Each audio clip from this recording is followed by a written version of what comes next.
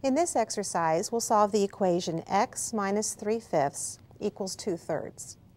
We'll solve this by adding 3/5 to both sides of the equation in order to get x by itself on one side of the equation. That would give us x minus 3/5, adding 3/5 on the left side would be plus 3/5, equals 2/3, and then we add 3/5 on the right side as well.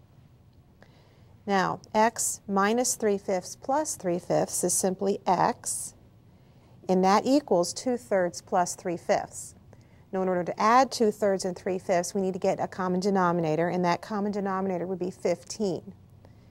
2/3 equals 10/15, and 3/5 equals 9/15. So adding, we have x equals 19/15. Now, in order to determine if that is the solution of the equation, we want to check the answer in the original equation. The equation was x minus 3/5 equals 2/3.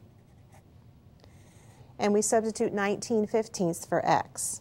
So we have 19/15 minus 3/5, and we want to know if that equals 2/3.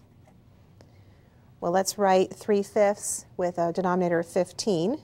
We have 19/15 minus 9/15, which is 10/15, which is 2/3. So since 2/3 equals 2/3 is true, we can say that 19/15 is the solution of the equation.